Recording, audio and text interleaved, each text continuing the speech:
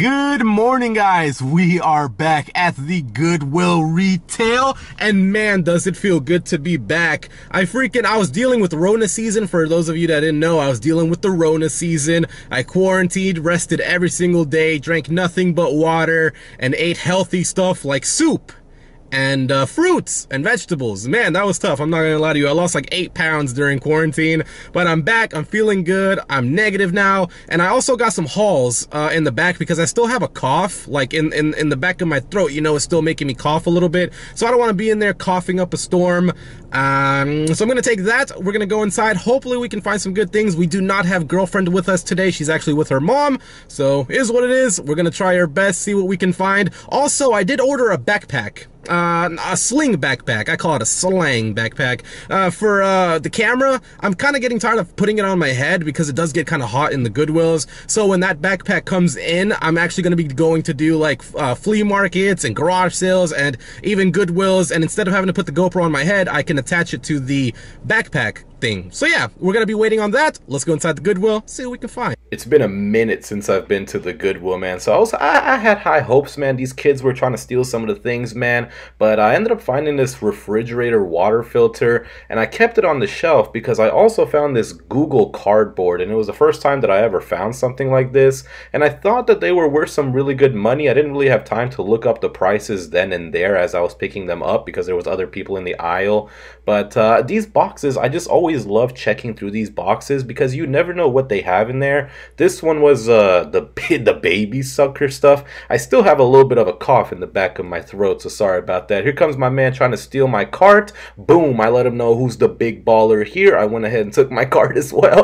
I don't think he was trying to steal it. I just think it was kind of like in the way. But yeah, you can see there was like kids and everyone's in the aisle trying to find their own thing. And then there's old Moosh with the GoPro on his head trying to find some things to make a profit on. So you guys almost never see me look at the back wall, but I do end up going there and I found a Google Pixel 3 and I felt it. The box felt really light, so I wasn't expecting the phone to be in there, and of course I go through everything and the phone is not in there. But could you imagine, I wonder who donated the case for the, not the case, but like the actual packaging. Who donated that? And how much did they actually get as a tax write-off to donate that? And then I went down the purse aisle. I think this woman in front of me was also a reseller. She looked kind of professional. You see her right there. She looked like a professional woman, man. I think she was trying to find some things to make some money on. But now we're gonna go look through the polos, man. This is my favorite section, man. I love the polo section. The first thing I find is an Armani Exchange tank top. And from face value, when you look at it like I am right now,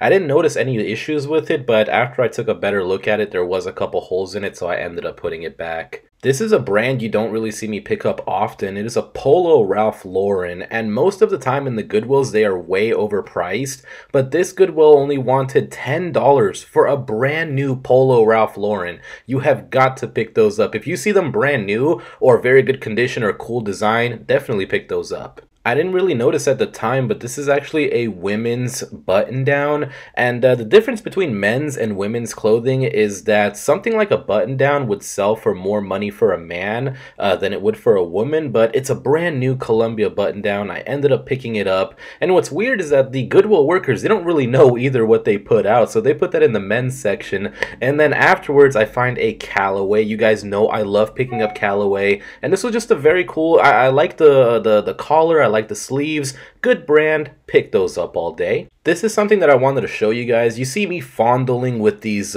tag things that they put on. You can see it's a Callaway. It's a very cool design. You turn the shirt over and look at that. They did not just make one big hole. They made 4 huge holes in that shirt. And I ended up being a good guy. I put the polo back with the other polos. It was actually sitting with the button downs, but that just makes me so upset. And then I find this, whatever. Oh, this was like a Wes and Willie or something like that. Willie and Wes. I did look this up off camera, and it's actually not really selling for that much money. Even though it is a brand new button down, it doesn't really sell. Whenever I find Under Armour button-downs, I pretty much never have a second thought. As long as there's no holes and no stains, I pick those up because those can resell for like 21, 22, and sometimes more money. I'm still looking through the button-downs, man. I went through all the polos. We're doing good so far. Moving along with the button-downs, I couldn't believe how many new things I found. This is a US Polo Association button-down, another brand new one, and I think they only wanted like $7 or $8, which is so weird because usually they always want like $10 plus for something new if it says polo or even close to that. I just love when I can go through a section in the shirts and find something that someone else left behind. There were so many people in this section as I was looking through the polos and button downs, and I'm still able to find something to resell. This is an Under Armour t-shirt, heat gear, loose fit. It's a very, very good shirt. Then I'm going on, I'm looking more along, and look at that. We find an Adidas t-shirt.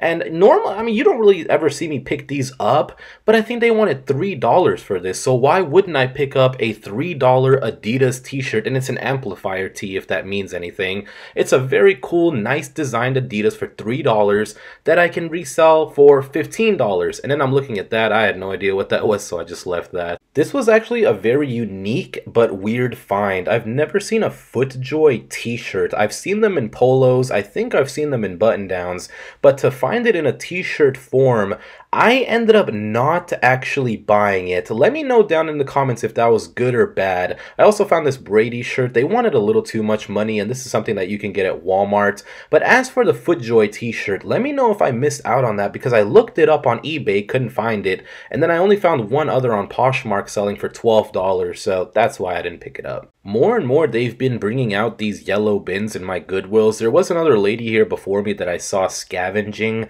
so I didn't really find anything for myself. But for you, if you do have the time to look through these bins, always look through them. You never know what you can find, and sometimes you might even find the big baller. Look at this parking lot, dude. Park all the way in the back. You already know it's a nightclub in here. So even though girlfriend did not come with me today, I did start with the polo shirt section because I had a lot of success in the last Goodwill, and it continued on. I found this Sperry polo. The only issue was it was marked down to like $14 at whatever store it sold before this Goodwill. You guys have absolutely no idea how long I was looking at this white penguin polo. I did find a stain on it, and then I did find tears on it, but it took me probably 15 minutes of just inspecting it. And that's what you have to do when you're buying clothes. You have to look at every single last centimeter to make sure that there's no problems on the clothing that you're trying to resell. If you guys watched my previous eBay video, you saw me pick up a 7 diamonds button down. Now, I thought because the button down was worth some good money reselling, I thought the polo would have been worth some good money too, but the polo really wasn't worth it. Then I found this 3 Barcelona polo.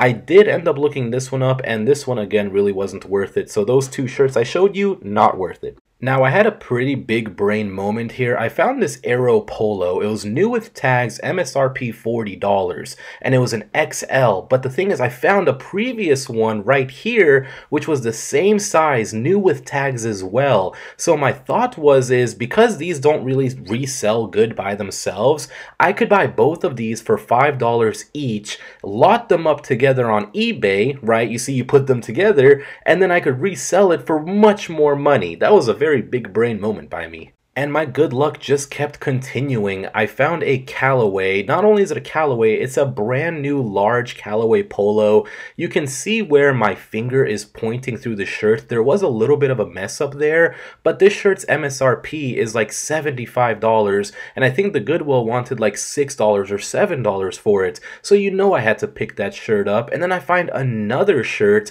It's a Vineyard Vines. This one, again, for some reason, I keep finding Vineyard Vines with no whale on the shirt. If the whale is not on the shirt for a Vineyard Vines, do not get it because it's going to be very, very difficult to sell, and probably it won't even sell for a very long time. And the streak just continues. I found a brand new Brooks Brothers button down. Now this one did have a problem with it. I did pick it up for the time being, but later on when I went through and took a deeper look at it, there was some issues with it. But at the end of the day, I'm just finding so many brand new things, and I thought this was cool. Tommy Hilfiger really isn't what it used to be, so I did end up putting this back. So this was a weird moment moment for me. You see me looking at this football cocktail shaker, but look at this. Literally, my camera just looks directly at this nano drone Sky Viper M550, and it's brand new. Not only is the football shaker thing that I found brand new, but this nano drone is also brand new. I'm literally finding everything brand new. And look how much it's reselling for. This thing is like going for $30, and it's just sitting there. No one's picking it up. If no one else wants it, I'll get it. Why not? So after looking through the middle bins, I couldn't believe it, guys. I'm sorry, dude. This is literally, I just started looking at the t-shirts. It was a little dirty, but this is a Patagonia t-shirt, man. Just sitting here all the way at the beginning. Look, I'm not in the middle of the aisle. I'm at the beginning. It was like the third shirt, bro. And I'm looking at this. This is a North Face. I never find North Face in my Goodwills. Unfortunately, this one did have a problem, but later on I did find another North Face, which I actually did pick up, but this one's so clean, man. If I would have bought this, I would have bought it for myself to try to clean it up, but there was kind of a lot of stains on it. And here is the North Face in question. Really good shirt, really nice shirt. They wanted $5. I'll probably resell it for like $16 to $18, somewhere in that figure. Yes, sirski. We just got out of the second Goodwill. I ended up spending another $45. The total was like $44.73. Crap, I still got that cough. It was like $44.73, but I ended up going up to $45. It just makes it easier when I'm adding all of my totals of how much I spent on products at the end of the year for taxes. It just makes it a little easier in my opinion. But I am on the way now to a third thrift store. Now this is not a Goodwill. I looked this place up. It's actually on the way back to my house. Sort of. It's kind of on the way back. It's like Thrift City or something like that. And I've heard of them before. I've seen them before. They actually changed locations now to a different one, and I've never been there. So I'm gonna go GPS my way there now. And I'm really trying to go hard on eBay, man. I realized when I was sick, I wasn't making any money with DoorDash. I couldn't, right? I had the Rona. So the only money that I was making was eBay. And I'm really trying to take it seriously. I'm really trying to get as many products as I possibly can. Good products. There were products in there that I picked up that I might have shown you guys in the video that I ended up putting back, like the Penguin Polo, brand new Penguin Polo that I found. It had a little stain on it. I was like, okay, I'm for $30. I was gonna resell for $30, buy it for $7. I was like, okay, yeah, we could do that. But then I found like rips and tears in other places. And I was like, yeah, forget about that. So I'm really trying to stock up on good inventory that will move, and I'm willing to spend more time shopping to achieve that goal. So now we're going to go to a third thrift store. Let's see what we can find. All right, guys, I just got to the Thrift City, USA. This place looks kind of dirty, and in the pictures, I didn't see that there was a smoke shop next door. So I'm gonna go in. It says blue tags half off. I don't know about this. Alrighty, looks kind of big in there. Let's see if we can find bed frame on floor. This is literally the only decent thing I found at this thrift store. It's a Thai little beanie baby thing. I looked through all of the clothes. I looked through everything. I pretty much looked through everything before I got to this kids' toy section.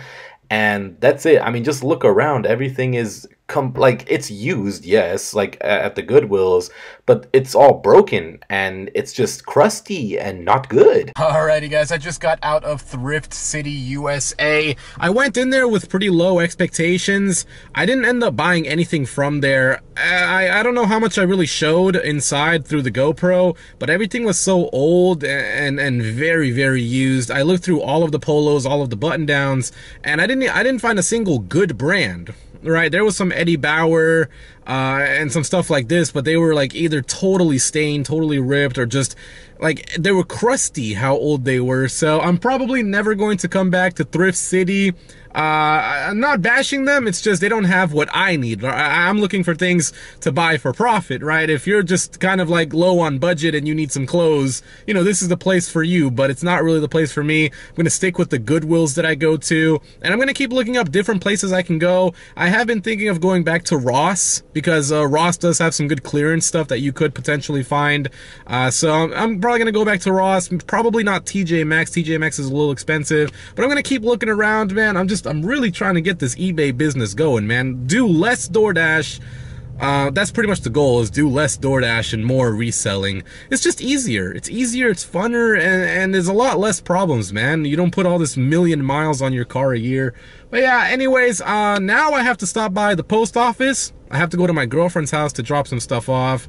And I also need to pick up some lunch because it is now 2:30 p.m. Then I have to go home, wash everything that I bought, and start listing things up. So, got a pretty busy day ahead of me. Hope you guys enjoyed the video. Next thing you guys will see is probably me at home going over all of the things that I bought. So, for now, thank you guys for watching, and I'll see you guys when I show you the clothes. So I was going through and editing the video and completely forgot that I have to go ahead and tell you guys everything that I bought. So starting with this is the Sky Viper M550 Nano drone. I hope everything is in here. It felt kind of light when I bought it, but it was like not stickered, like taped closed on both sides. So I'm hoping that everything's in there. This is still brand new right there, so I'm guessing everything's in there. The next thing is the Stone Cask Football Cocktail Shaker. This was a pretty good buy. I mean, it was $5 what I paid for it, and I think I listed it up for 20.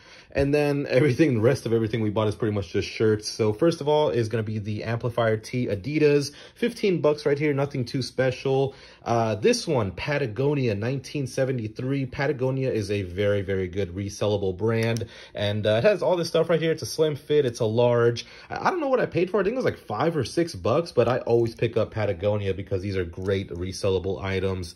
Next is a Callaway. Love picking up Callaway. Only issue that I found with this one is you can see the tag. I hate when the tag is not in perfect condition, and I didn't even notice that there was little spots right there. So hopefully this still sells. It is a medium, not the best size, but it's a really nice shirt, and I really like the white around here and on the cuff as well.